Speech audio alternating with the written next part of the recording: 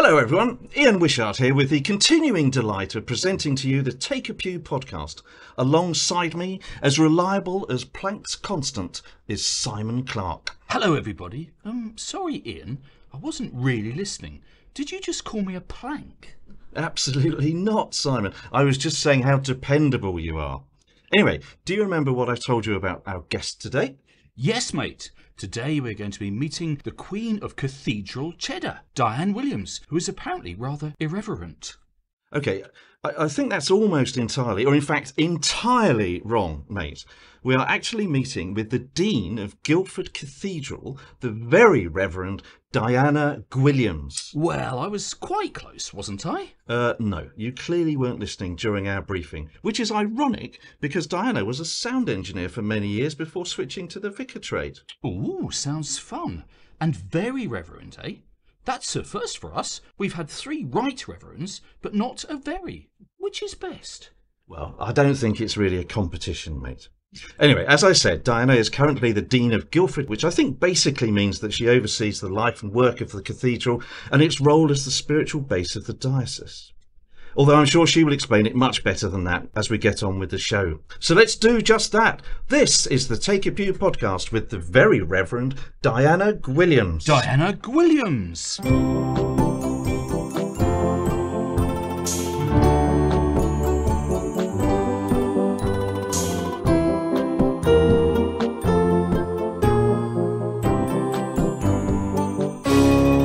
Take a pew. And here we are indeed on Stag Hill, overlooking the glorious Surrey town of Guildford. And that's because that is where you will find the Cathedral Church of the Holy Spirit, better known as Guildford Cathedral. And we are here to meet Cathedral Dean, the very Reverend Dianna Gwilliams. Dianna, thank you for having us here, and please, take a pew. Thank you. Hello, Dianna. It's great to meet you. Perhaps you could just introduce yourself to our lovely listeners. My name's Dianna Gwilliams, and I'm actually Dean of Guildford, not Dean of Guildford right. Cathedral. Everyone makes that mistake. Oh, no. And so perhaps more of that later. Yeah. I'm 66. I've got a husband who's a stonemason, 2 children and 5 grandchildren. And I was ordained deacon in 1992 and ordained priest in 1994. And that's my current role as Dean of Guildford. And every diocese has a dean. Whether or not it has a cathedral, it would still have a dean. Deans work with the bishop to provide ministry across the whole of the diocese, and in particular have responsibility for leadership of everything that happens in the cathedral. Right, very good. Well, thank you for setting us straight on that one. Now, we're looking forward to taking the usual Take a Pew journey with you, a sightseeing tour which will take in a look at your experiences so far in this thing we call life, a sneaky peek at some of your favourite things, and the sweeping vista that is your fabulous Take a Pew dinner party. And also your view on a biblical poser in Is It True? The enlightenment that comes from your spiritual pearl of wisdom. And of course, the glorious panorama that will be my random question. Yes, that is the unfortunate blot on the landscape. But anyway, let's get going. Dianna, where did life start for you? I understand that it was somewhere that smelt of pickled walnuts. I don't know about that. I was born. Just a guess. I was born in Colorado in the United States. Nice. Yes. And I lived there for 2 years, and then my family moved to California following my father's job, and that's where I spent the majority then of the first 20 years. Wow, that sounds a cool place to live, California. It's a better place to visit than to live. Really? Well, we do. Spoiler alert, I do know that you left there, but when you had the chance, but it sounds very exotic to us. But and to help us get a flavour for those early years, we have our first regular feature for you, which is... What were you like at school? Were you a little bit geeky? Or were you a little bit freaky? Or were you a little bit cheeky? What were you like at school? Yes, what were you like at school? What was I like? I think I was academically gifted. I was part of a program in California that it was a test to put some year 1 children into year 2 after Christmas. And then the researchers followed us until we were 21. And so I love school. I love absolutely every day of school. And so I think I was just like everyone else. Yeah, did you have a good gang of friends? Yes, I did. Yeah, in high school I had a great gang of friends, and that's always part of it, isn't it? In school, to be able to have a great gang of friends. Makes a difference. Always well behaved. Did you ever get into any trouble at all? No, we never did. No, we were very good, and no, we didn't get in any trouble at all. Unfortunately, lots of people did. Our high schools are huge in California, so there was 1,000 in each year. So they're much more regulated when you got that many people on one site. 1,000 in each year. In each year. My goodness. So yes. And outside school, what was the family unit like? My family, I've got 2 younger brothers and a mum and dad, and I think that probably outside school, most of it was spent with friends. Really, I hung around with my closest friends were Irish and Italian Americans. They were all Roman Catholics, and the church figured very largely in their lives and therefore in everybody's lives of children. That's how I came to faith. Within Roman Catholic Church? Yes. Oh, okay, that's interesting. And was it a Christian family that you'd grown up in? No, I didn't. It was. So you were blazing a trail. Well, not really. I think they. My mother certainly was. She was a nominal Anglican and would go to church at Christmas and Easter and so on. Yeah. And I was confirmed when I was 14, and I remember that. But it was not long after that actually the claims of Christ were something that I wanted to look at for myself, and that was from within the Roman Catholic tradition. Okay. What about hobbies and interests? You talked about hanging out with your friends. The biggest thing that we did was we were all petrol heads, and in the United States, you learn to drive in school. It's one of the lessons, just ordinary, period 4 is driving. And so your probation, what's it called? Provisional license. Yeah. Is 15 and a half, and then you take your test at 16. So it was all about being petrol heads, building and racing cars. Oh, wow. So do you do any mechanics as part of that? Actually, yes. Stripping things down? Yes. Yeah, wow. Yeah, no, we got a number of awards. We were very fast. Wow. We were a very fast pit team. That sounds fantastic. Oh, very interesting. Well, and I think we'll find out that you went on to college or university after school. But just before we do that, we have our next regular feature, another question for you, which is... What's your fondest childhood memory? What's your fondest of all your childhood memories? What's your fondest? Oh. Yes.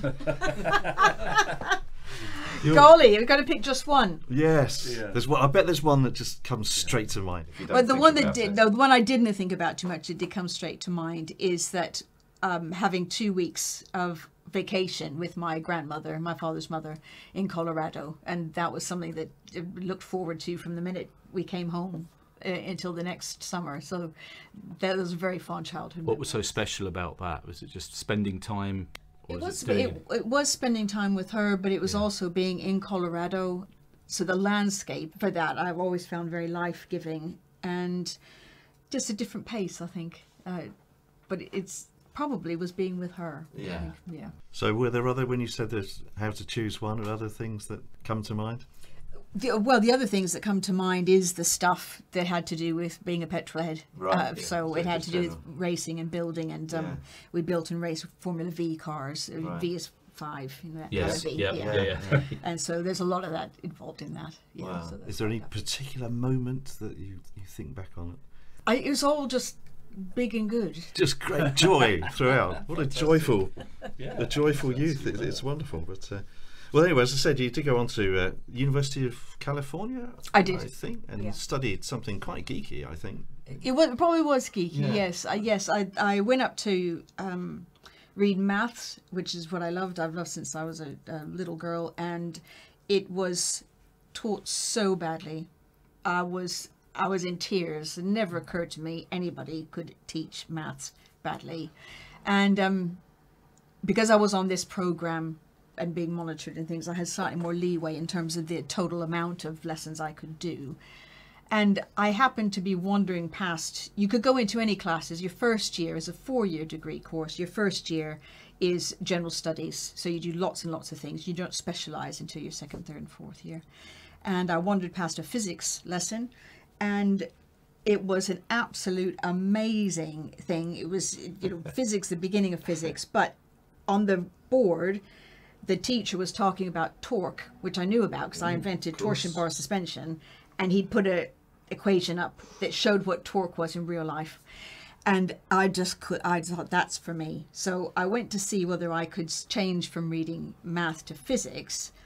And the trouble was, I had never done physics at school, so that was a bit of a difficulty. And I also was doing a minor in chemistry, and I wanted to change that to two majors, as it were. But I was told if I did essentially the equivalent of A-level between September and December, I could swap to reading physics in January, and then I could keep chemistry as a double honours. So I did physics and chemistry, two separates as honours. But physics was the answer to everything.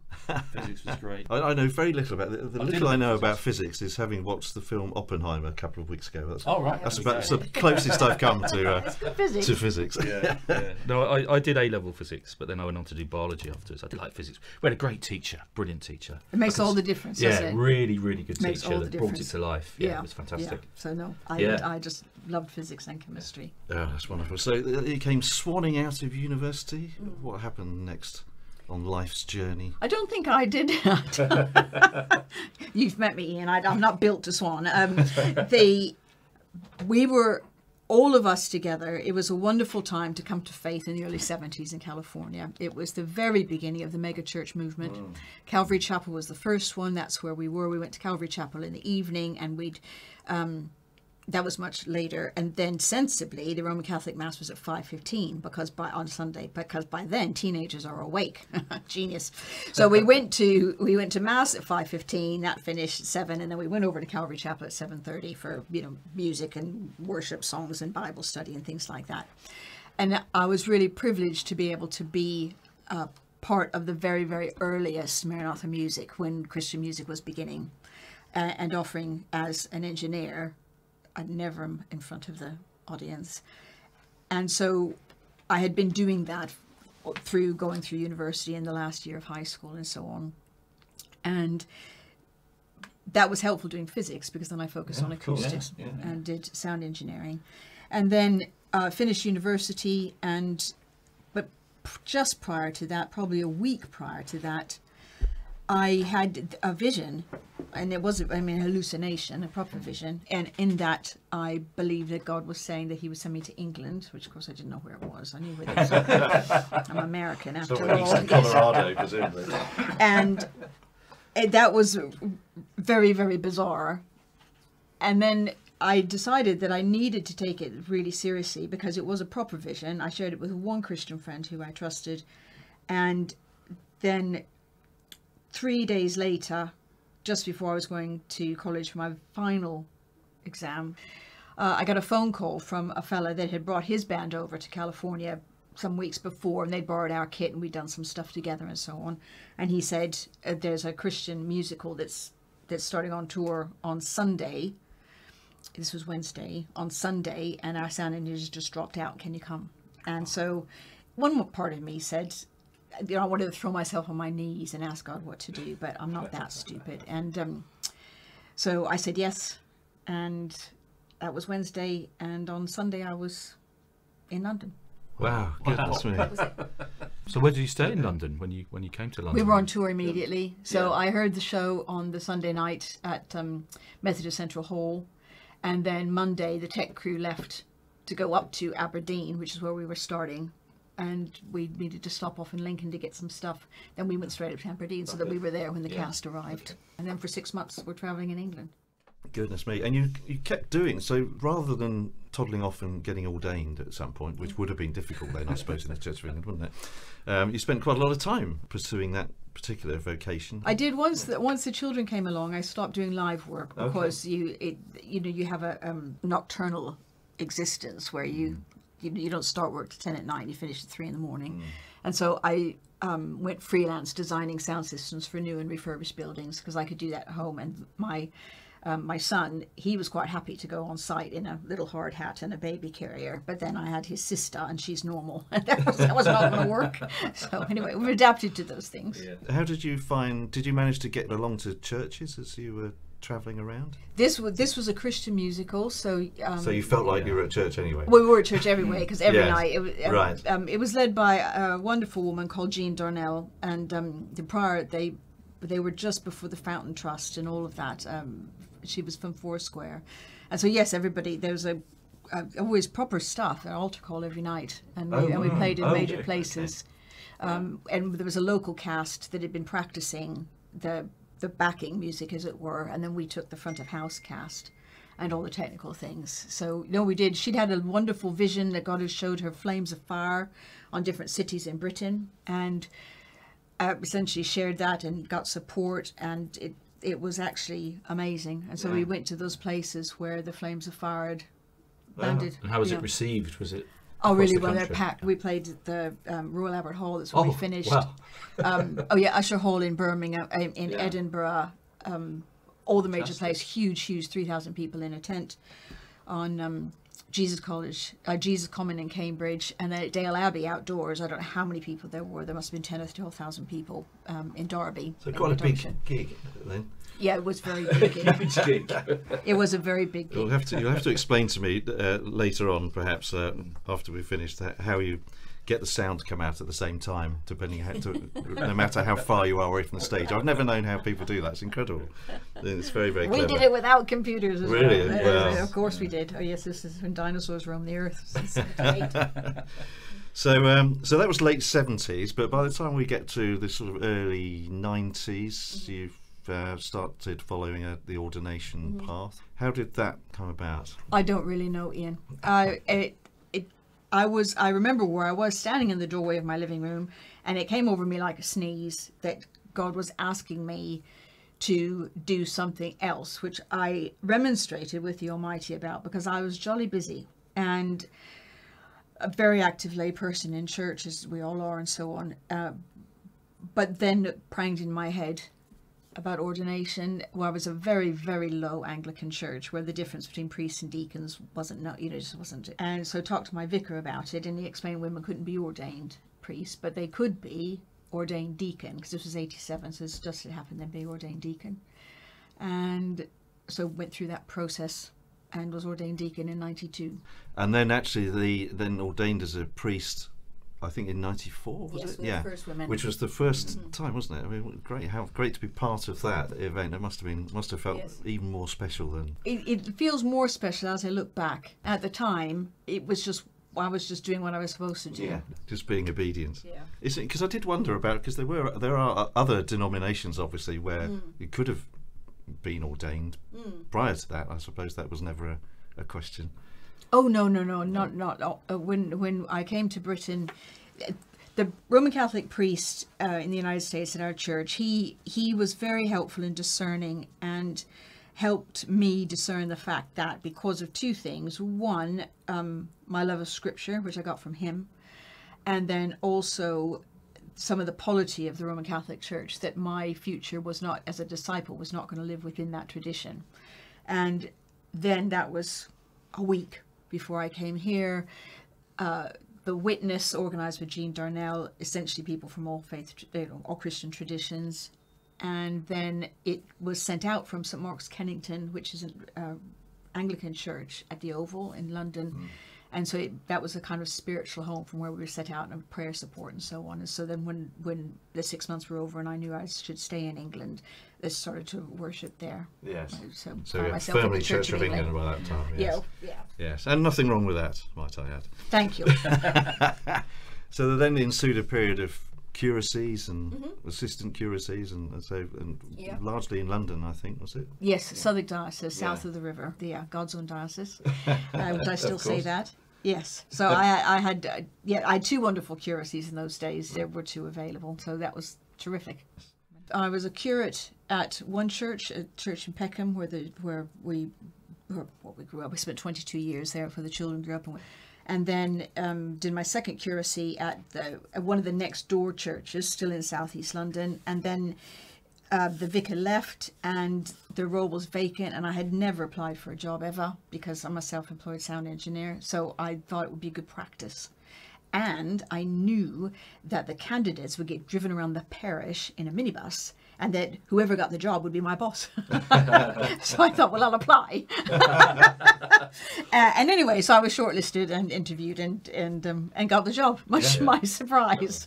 How did you found the transition from being sort of very scientifically based, sound engineer, physics, numbers, to then standing up in front of congregations, studying scripture and really getting into that sort of literary side of things? Was this just a natural transition for you? No, the scripture came before. It was a wonderful time in the denominations in the United States, the beginning of the Cursillo movement, the charismatic renewal in both the Anglican and the Roman Catholic Church.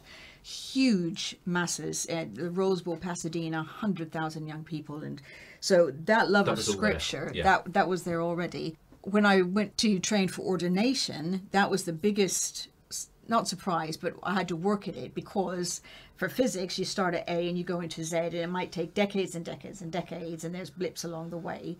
But with theology, everybody starts at the same place, and then everybody goes, you know, and I just show me the equation. And so that was, but it was really, really wonderful to be able to do something that was a completely different discipline. And then many years later, I did my master's at King's College London in youth ministry and theological education, and that was very social science based.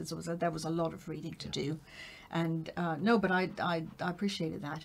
Yeah, I liked it. I don't know anything, but I liked it.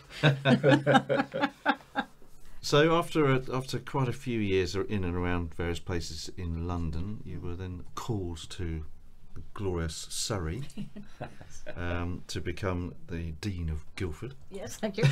Yay! Yes, yes. Which is actually what I've got written down here. I don't know why I said cathedral earlier.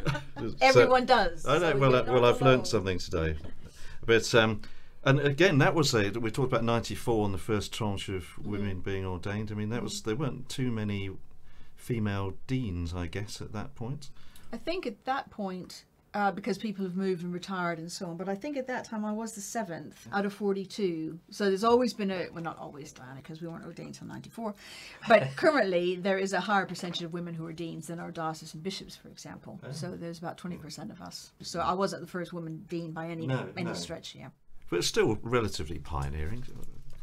Probably, yeah. I can say that. You wouldn't say that, but I no. can say that. And that was actually about 10 years ago. Yes. And obviously you're just coming up to finishing off that role next month, as we record. That's right. That'll be entertaining. We'll come back to that in due course. But so what we touched on, what a dean sort of does. So how would you typify the day-to-day activity of a dean? Golly. You're going to say all sorts of things, aren't you? But well, yeah. Well, I've said this about all my jobs, but it's the best job in the world. The variety is a huge blessing, and one of the factors of being a dean is whereby in a parish there's a nexus of leadership and management that the vicar has to do some management and some leadership and a bit of both, and there's people to help with the management. But the way the cathedral governance is, all cathedrals by statute have got a chief operating officer, and who is responsible for the lay staff and all that management. So for a dean, it's more heavily weighted on the leadership, which is about ethos and culture and so on. And and because of wonderful colleagues, there is almost built in there isn't. There is built in an expectation that there's enough of a helicopter view that's built into each day and week. So that's in terms of the diocese, the geographical diocese. For our setting, we're almost entirely the county of Surrey, so there's also that civic focus.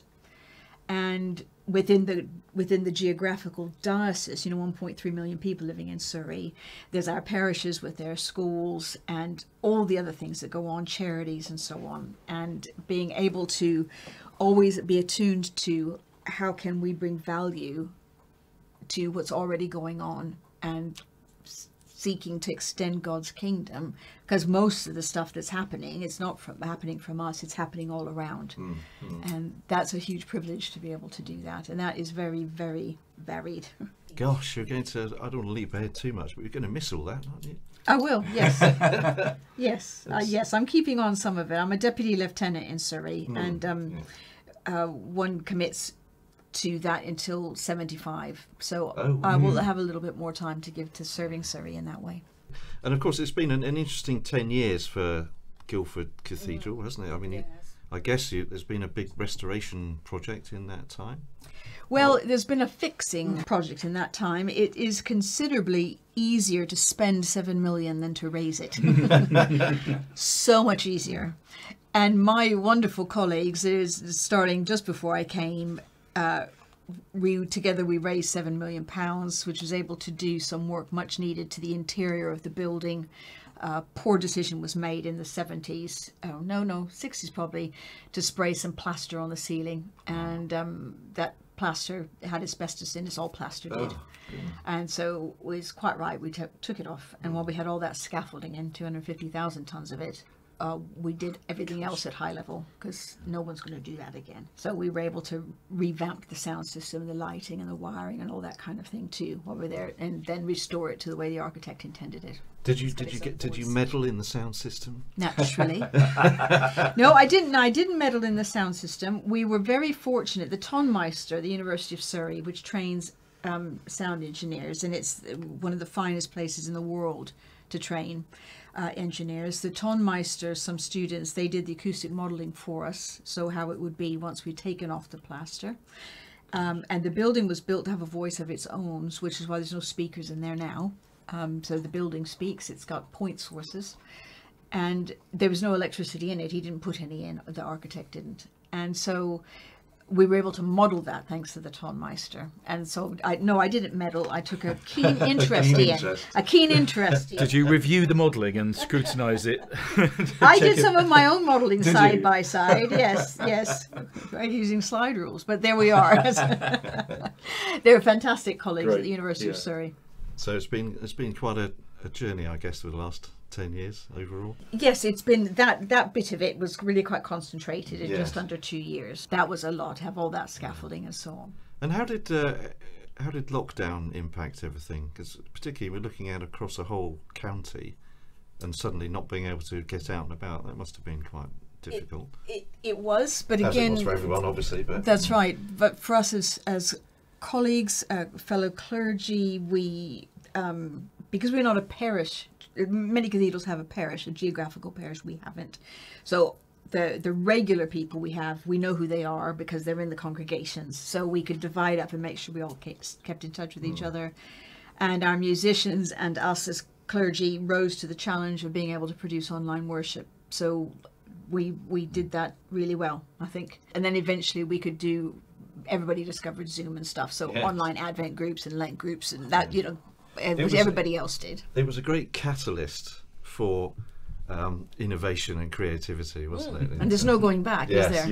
Yeah. I can remember certainly in our place we went, and Dave actually who's recording us today looks after the sound and the AV basically in our parish, and I remember we were sitting around debating when we could stream services, and it was all kind of, 2 or 3 years, give it a bit longer, and then all of a sudden it's like, right, next week. Yes, that's exactly what it was like. So we just got on with it. Yeah. Yes, we did, absolutely. Everyone learnt to film in landscape. It was wonderful time. Wonderful time. No, it's very good. So that's obviously keeps you. You mentioned the deputy lieutenant role. I think you're school governor still, are you? No, I was the school governor for about 40 years, but when I came here, I didn't have time for that. So I joined a multi-academy trust, our diocesan one, as a trustee. Yes. And I think 8-9 years, but I've concluded that now, and I serve as chair of the trustee. But education obviously is a huge passion. Yes, absolutely. Yeah. And then, are you still involved with Homestart? Yes, I'm a patron of Homestart. Yes, Homestart Guildford. Yes, it is absolutely. All donations welcome. I saw that. I looked at the website. Very good. We'll plug that. Yeah, definitely. We will definitely. Yeah. So plenty to keep you going, but. When you do get I am a school governor. Yes, I'm a school governor at Charterhouse. Oh, Charterhouse. And at Epsom College. Okay, I do know this, yes. Minor details. Apart from those two major education establishments. Yes, both wonderful schools. It's a privilege to serve. My first foray into being a governor of an independent school was always in the state sector beforehand. So it's good learning for me too.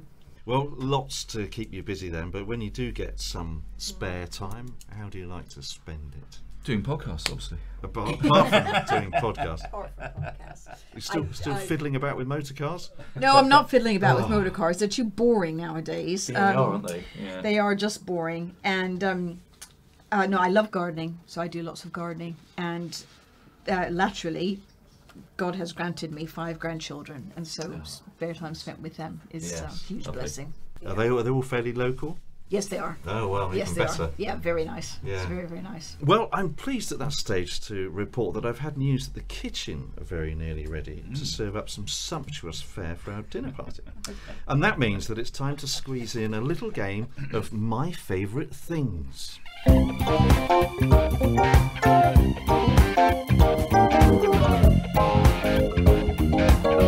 My favourite things. Yes, this is a very simple game, Diana. We give you a series of categories, and all you have to do is tell us your favourite thing in each. Yes, as easy as pie. And our first category is always your favourite book of the Bible. Oh, favourite book of the Bible. Blimey. Favourite book of the Bible. You have read the Bible, I take it? Yes, I have. Yes, yes. That's a good start. It's a library. My favourite book will be Job. Oh. That's my favourite book of the Bible. It's where I turn to Job for the wonderful creation stories and the poetry. I love the fact that it never has a finish. It doesn't finish. Job never figures out. Nobody ever tells him the conversation that happened beforehand.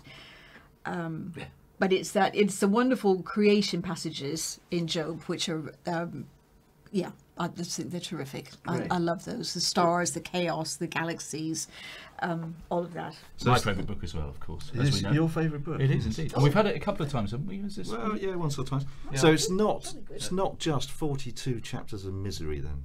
No, not at all. No, okay. No, not at all. Oh, it's fabulous. It's fabulous. That's excellent choice. Okay.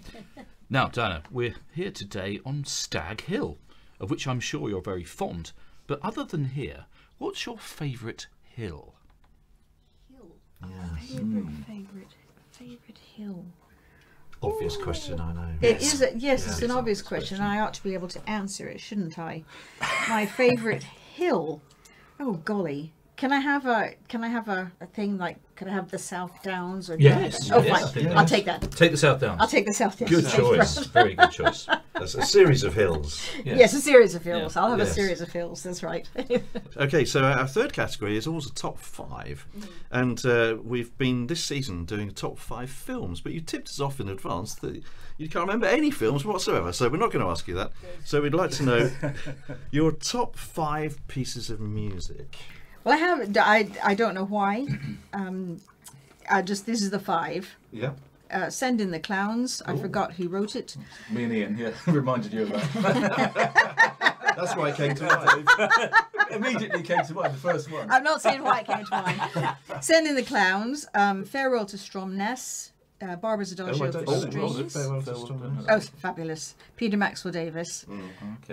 Field of Gold by Sting. And Hotel California by the Eagles. Brilliant. What a great... Was that 5? Or was that 4 or 5? 5. Barbara's Adagio for Strings may have got lost when you were trying to think of Farewell to right. Strings. Yes. Okay. Yeah. Gosh, what a wonderful selection. You could quite happily pass the time listening to that, couldn't you? You could do. Now, our penultimate category is in fact itself a series of categories, what we call the Great 8. So 8 quickfire categories approved by the British Medical Council for use in professional psychometric testing. I don't believe you. It's true. It is absolutely true. Not necessarily true.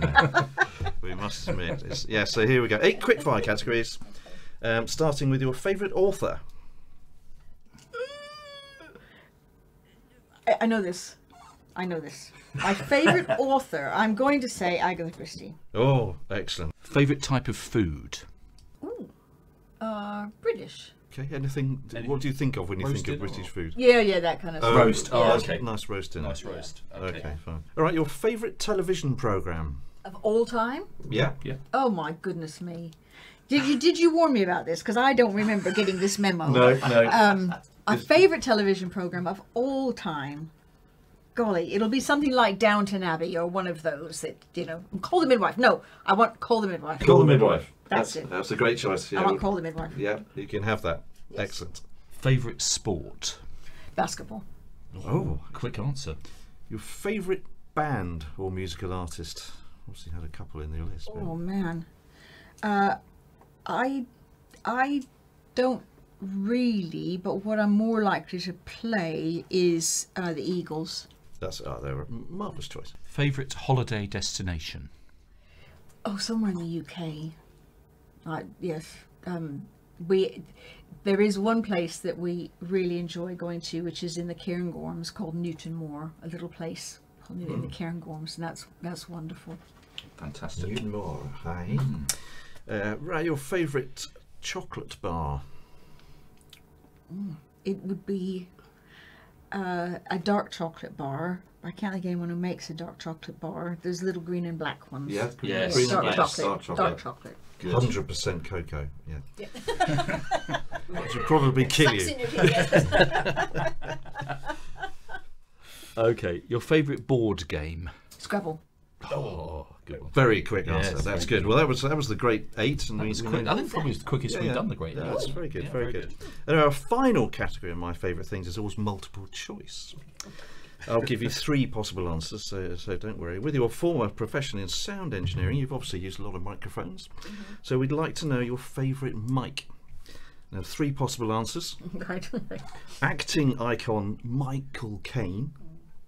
Art icon Michelangelo.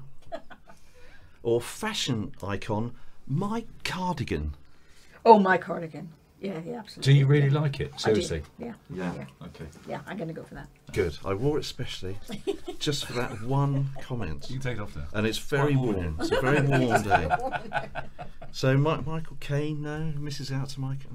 Michelangelo did some good stuff, didn't he? He did a lot of stuff. Yes, he was very, very clever. Yeah. He might also have had a very nice cardigan. You never know. It's very possible. I don't know when cardigans were invented. That's a good question. We'll find that out. Can you find that out? Yeah. Can you research that Yeah, we'll later do some on? research. But, well, some truly life-affirming revelations there once again in my favourite things, and all that hard work was worth the effort because. It's the fabulous Take a Pew dinner party. The miraculous Take a Pew dinner party. The food is quite irrelevant and some of the guests are odd. It's the impractical, fantastical Take a Pew dinner party.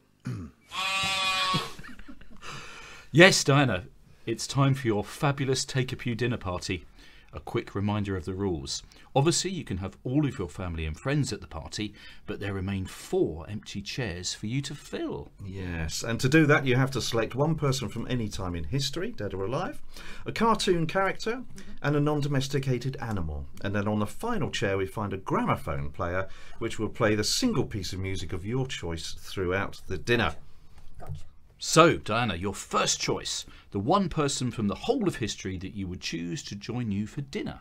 And remember, it can't be anyone who appears in the Bible or any of your family. No, this is neither. It's a lady called Anne Sullivan, and she was Helen Keller's teacher. Helen Keller was deafblind in the late 19th century, and Anne Sullivan was also partially sighted. And it was the first biography I read, probably as I was 8 or 9, and I was just mesmerised by I read the biography of Anne Sullivan, and how she taught Helen Keller, and then she's quite famous in the United States. I don't know about here, but and I would love to speak with Anne Sullivan about that. Wow, I haven't come across No, it, I but haven't, I know actually. my wife has learnt a lot of sign language just because she wanted to, and so I know she's huge admiration for Helen Keller, so she's probably come across Anne Sullivan. But she would. Anne Sullivan Yeah. was her teacher. Yeah. Wonderful. Oh, Sounds wow. like a great vocation. Going back to how good teachers are, isn't it? Yes. That's very good. But okay, so that's the actual person, and joining Ms. Sullivan, a cartoon character. I would love to have Lucy from Peanuts. Oh, wow. I love Peanuts. Lucy is a professional big sister, and as am I. And I just always loved Lucy since I was a little tiny girl. So I would love to have Lucy from Peanuts. That's a great, it's an obvious choice, really. Yeah, we haven't had any characters from Peanuts, have we? No, we haven't. And then we have the non-domesticated animal. I have gone for a Canada goose. Ooh. They're beautiful animals, and there's a particular time of the year in the autumn it's different from the United States, and they fly together, and they fly in formation, and when the first one gets tired, she or he dropped to the back and another one takes over. And I think they're beautiful animals, and the way they communicate with each other, and they can fly, so it doesn't get better than that. No, they are beautiful. Yeah. That would be it. Now, I will have to speak to the kitchen because we don't want to serve geese, no. do we? No, we Absolutely don't. No, that would be No way. That would be wouldn't bad. Yeah, we Massive wouldn't faux really pas. want that. It could be a little bit messy, is my only concern. That is, well, Canada geese are not as messy as the geese that get in the way of all our other waterways here. Oh, okay. So that's, Do they make a lot of noise? Do they honk to They one honk another. a lot. Yeah. But it's a direction So okay. fighting thing, yeah. So it'd be a good conversation, wouldn't it? I suppose. Yeah. They'd contribute. They could honk along. They could honk along. Yeah. I've just come back from Canada actually, and yeah. Did you see lots of geese? I did. Yeah. Yeah. Wonderful creatures. Yeah. Excellent. Well done. Love them. It's a great assembled Yeah. company there, and we just then have one single piece of music to play repeatedly throughout the dinner. Now, we've had your 5 favourite pieces of music. It may well be one of those to repeat, or it could be something else. I think I would choose Farewell to Stromness because it bears repeating. It repeats itself in the composition any case. It doesn't, the ones that have got words, that's just too complicated because people want to listen to the words. So I think I could easily not irritate people by playing Farewell to Stromness Yes. the entire time.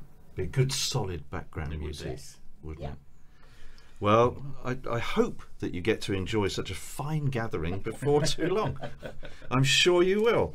And talking of the future, and before we get to the rather more intellectual and, dare I say, spiritual part of the show, it's time for us to ask you... 12 years from now, what would you like to be doing? Or would it mainly be the same? Or would you rather be canoeing for someone? Yes, just an example. Yes, Diana, obviously a significant change coming up for you very soon. But looking further out, what would you like us to be talking about if we were having this conversation with you 12 years from now? Well, I hope I'm still alive as number one. I think we'll take that as Yeah. right. Yeah. So let's assume that that's right. 12 years from now, it's quite nice thinking about that because my eldest would be on the way to university 12 years from now. My eldest grandchild, Grandchild, yeah. 12 years from now, and that would be lovely. I'm very interested to see how my vocational journey, my vocation as a baptized person, continues to unfold. So I don't know what bit that would take, but I would hope that in 12 years I could look back and just see how God continued to guide me as God's guided me so far in very odd ways. And I'm assuming that some of that's going to be equally odd. And so I would like to be able to look back and know that I've been of some assistance to my family and my community, wherever that is.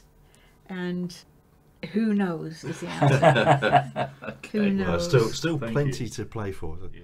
So you may have another vision involving I could Egypt do. or somewhere. I could do, yes. I've not had one since. How bizarre it would be if that actually happened now, wouldn't That it? would know, be very that'd be bizarre, cool. Ian. That would confirm my prophetic anointing.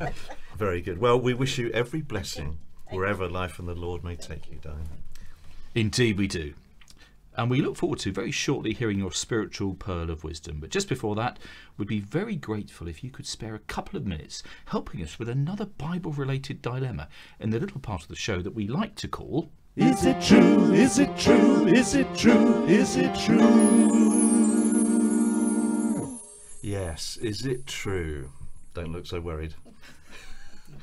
Anyway, this time our attention has been caught by the famous story of Joshua and the Battle of Jericho, as recorded in the Bible in the book of Joshua chapter 6.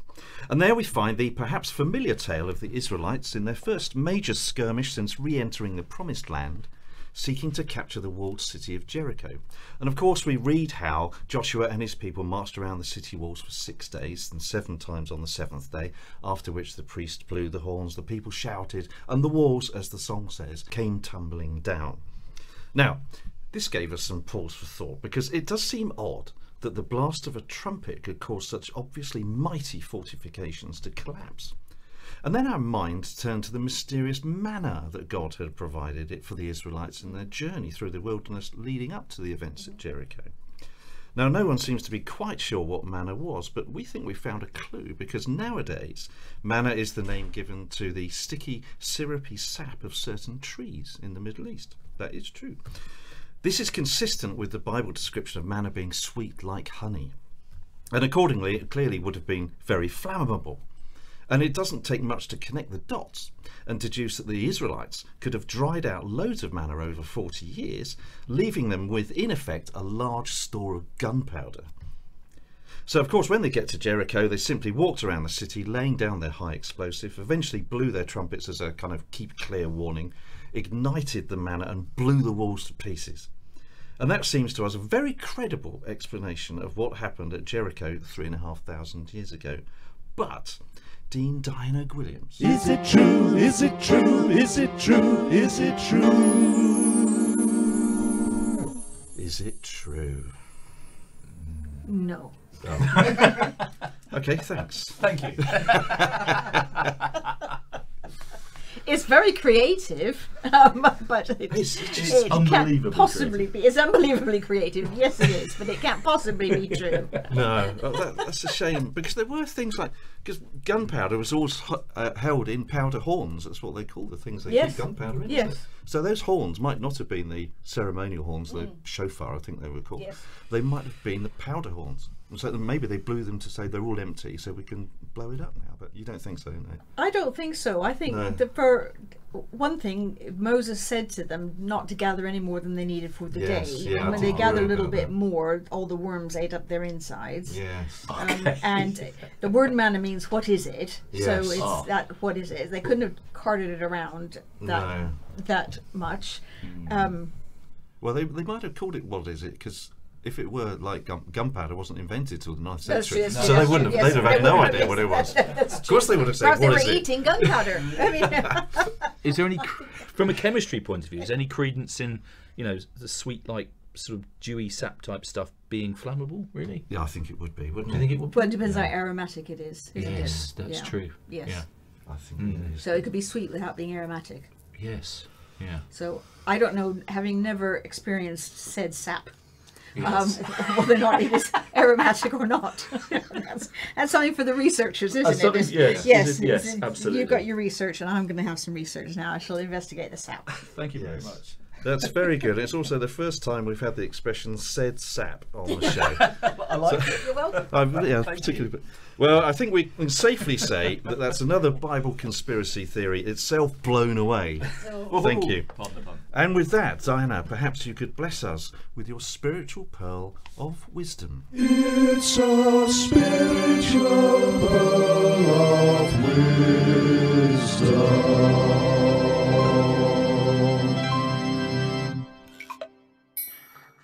One of the things that's always struck me, the analogy, the sporting analogies, you know, running the race and all that kind of trelaw, and I always have loved sport and participated in it, is in the letter to Timothy about running the race. It's just a finish the race, not of one.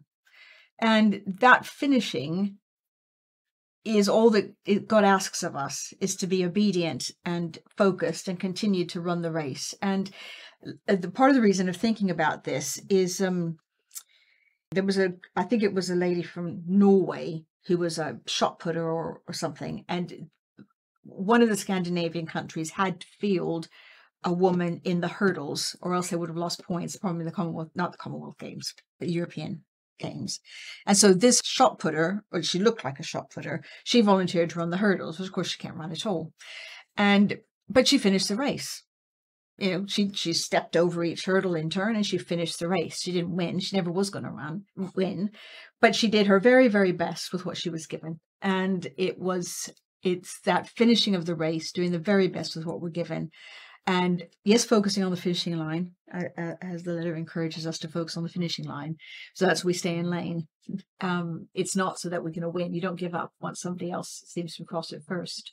So that keeping on, and just being faithful to what God's called us to.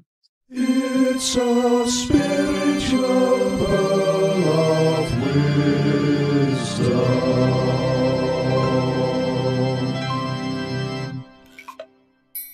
Well, thank you very much for that, Dianna. And that just leaves us with one final, if somewhat underwhelming spectacle on our tour, namely... Simon's Random Question.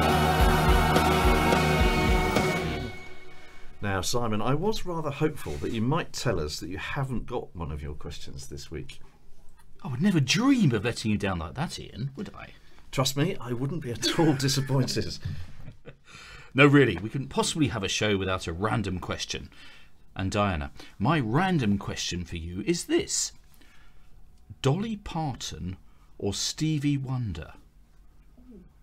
Oh, sorry, I've missed a bit out. Yeah. Oh, I haven't done that for a while. Dianna, my full question for you is this. If you were required as part of your end of office celebrations to perform a karaoke duet in front of the entire General Synod, would you rather perform alongside Dolly Parton or Stevie Wonder? Yes. This is tricky because I am very proud of the fact that I have never ever been on stage when there's been an audience in the house. Oh, wow. And so Which must have taken some achieving, given it did, because we set that we got we set all the equipment on fire at the Wimbledon Playhouse by some jiggery pokery, but I did not go on stage to fix my equipment. The stage manager did that. So in which case I wouldn't do it. I really wouldn't do it. I would do anything necessary, but I won't do it. I'm not Meatloaf, but I won't do that. So no, I'll do the sound. Okay. So if you had to delegate somebody... Stevie Wonder. Stevie Wonder. Stevie Wonder. Yes, Stevie Wonder. Yeah, but you'd have a lot. Mind you, either of them. I mean, they're both brilliant, aren't They are they? Actually. brilliant. They are both Yeah. brilliant. Stevie Yeah. Wonder's just more my thing than Dolly Yes. Parton. Yes, Yeah. no, absolutely. Yes. Yeah, me too. But they've both Yeah. got a great catalogue. But so that's a great shame. So you don't think, regardless of the probable absence of Dolly Parton and Stevie Wonder from that particular meeting at the Synod, it's you never know. But so you wouldn't be tempted to. No. You don't think a karaoke is going to feature in your Never. goodbye No, celebrations? not at all. That's very Not impressive. at all. Never. Yeah. No. Is it now a big thing that you can't go on the stage? No, I just don't like it. Just don't like it. Yeah. I don't like it. And the advantage of being so ancient is that I can say what I'm not going to do. I like that. Yes. Well, very good. Very good. Well, Simon, it's good to know that you're still helping us solve some of life's most important dilemmas. But in any case, that was... Simon's Random Question.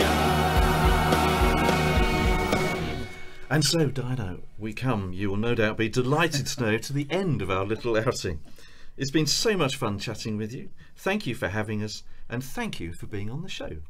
Thank you very much. I think I'm probably just about survived.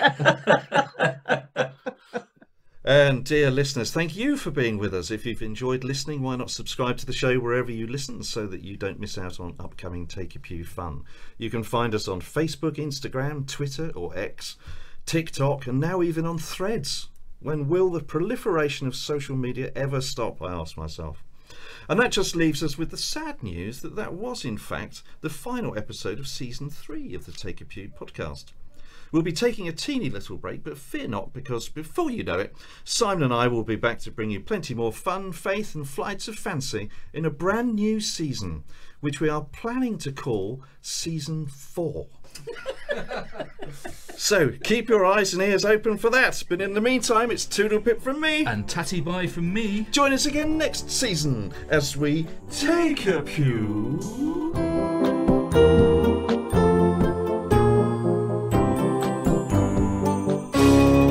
Take a